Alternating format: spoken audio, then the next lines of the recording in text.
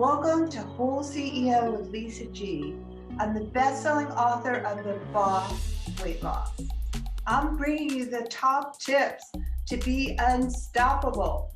This is a once-in-a-lifetime opportunity to actually pull up a chair with today's top experts in mindset, weight loss, business, and more.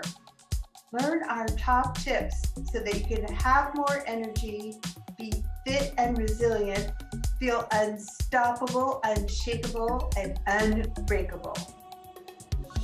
She's a financial strategist and TikTok advisor to entrepreneurs that are looking to reset their relationship with money and thrive on TikTok. As a previous advisor in the traditional financial industry and investor, she's realized the power of unlocking one's potential by our relationship, transforming our relationship with finances. With TikTok, she's empowered brands featured on Shark Tank, thrive on the platform, and bringing those strategies to businesses and business owners to elevate their brand. Welcome to the show, Kirsten Granados. Kirsten, welcome. Thank you, Lisa. I so appreciate you having me. I'm so happy to have you. I hope I didn't say your name wrong. It's all right. It's Kirsten. Okay, you say it. Kirsten Granados? Yeah, correct. Okay, now we got it. Kirsten Granados, give us some tips for transforming the morning routine through the habit of gratitude, and let us know how that helped you with impulse spending.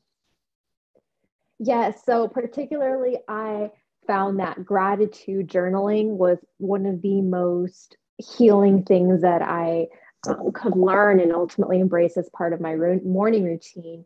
I do not start my day unless I have first gotten that journal out, and then I mentioned for things that actually have not even happened yet. I share gratitude for that, and then also for a perspective of what I currently have in my life, who I'm blessed to have within my circle. Because the reality is, once we have clarity of what we have and what we currently have at our fingertips, there is so much less of any energy that creates a sense of lack. We're in tune with who we are, our belief system, our values.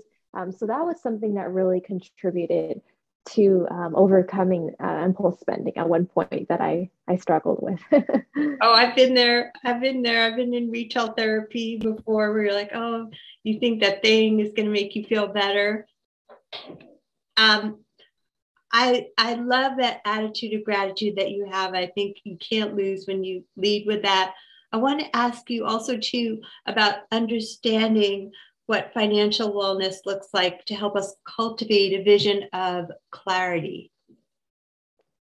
Yeah, so particularly I find that having clearly defined vision, a clearly defined values and principles is so important, because unless we do, the reality is it's so easy to cave in these days into what other people may, we could say, influence us with what that looks like, with what that precisely is, we could say, it feels. And there are a few determining factors in terms of what financial health looks like. We know that it involves our basic needs being met now and the long-term future, mastery of fundamental financial concepts, making more than we spend. There's all these determining factors. It looks different for everyone. But the reality is, I think not enough individuals have an actual picture of what that feels like, because the reality is that how we feel about our finances is not related to how much we have. So identifying in terms of the emotions and what that feels and looks like is so freeing.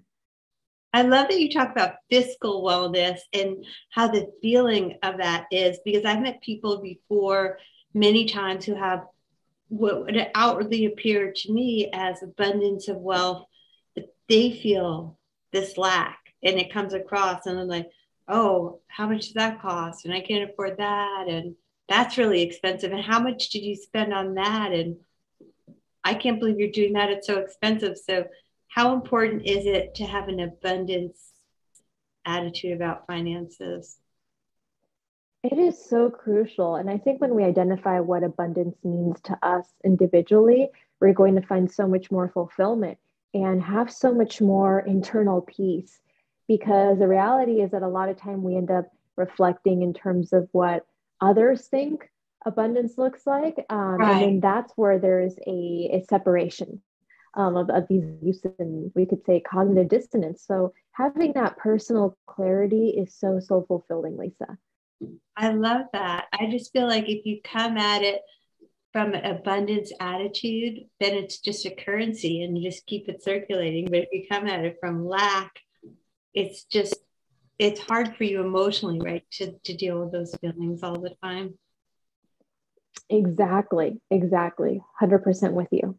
I'm so glad we agree on that. Okay, I have another question for you. How can we create a money story that helps us develop powerful habits that create long-term success? Yes. So ultimately, I think that identifying our own beliefs around money and questioning on if they're true and who we learned this from and who these beliefs we learned them from, it's going to be so much more freeing for us. Because I think so many times, especially myself in a few years ago, when I was working with some clients, I realized how much of the belief system that they carried on as adults in their 40s and their 50s, they were still just ultimately reflections of what they had learned from their family members. So understanding that we have the opportunity to create a new narrative.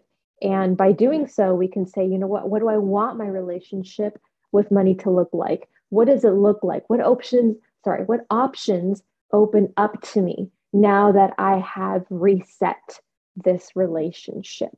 What opportunities open up? And then once we start to carve these paths, we're almost like creating a new neural pathway within our brain. So we're seeing beyond what's already there and putting on top a new belief system.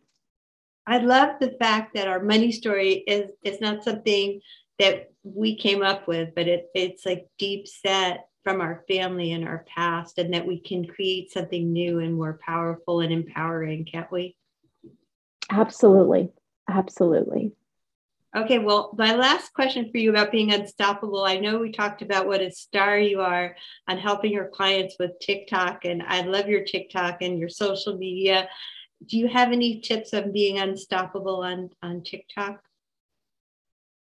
Yes. So when it comes to TikTok, something that I would say is probably very underrated is that when it comes to being a successful creator and entrepreneur with TikTok, I would say that really leveraging it as a tool to explore our own authenticity, to explore our own voice is one of the greatest gifts.